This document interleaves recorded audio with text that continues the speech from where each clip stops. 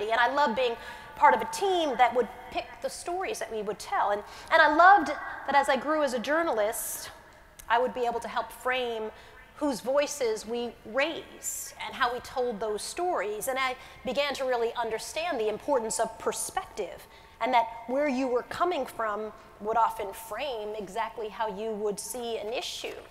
And I would figuring out that some of those voices that were unheard deserved to be raised up, and they were critical in telling the story of our nation. And I also learned that not everybody would appreciate that, and sometimes there would be a lot of pushback on some of the stories we wanted to tell. Not everybody wants to know and understand somebody else's perspective.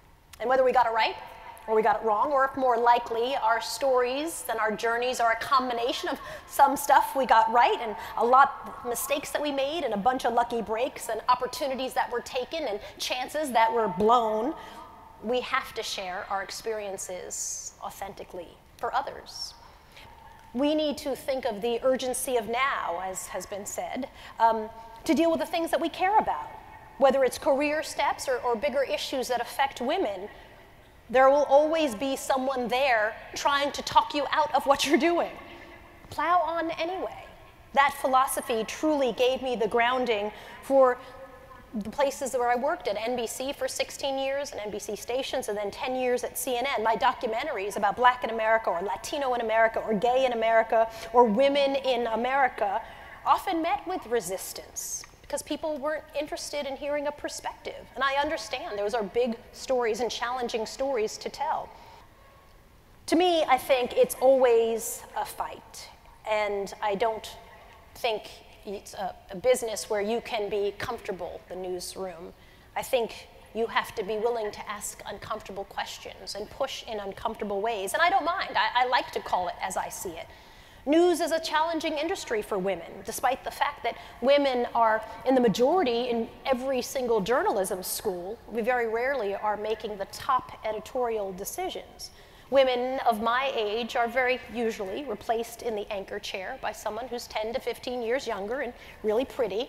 That is just the nature of the beast. I had a boss who once told me how he picked his female talent. I was pretty young then, and I'll clean it up a little bit, but this is basically what he said. He said, "This is how I pick the women I'm going to have anchor. I watch them on TV, I turn the sound down so I can't hear what they're saying, and then I think about the critical question, would I want to sleep with them?" Yeah, and that was at the beginning of my career, and I stayed in anyway. Ultimately, it is about having a choice. I spend a lot of time with my scholars getting them not to look at next year or the year after, but the 10-year mark. What do you want to be? What impact do you want to have? It's not about a gig, it's about a contribution to the world, and what does that look like? And I think we need to think of our opportunities in the same way, the long view.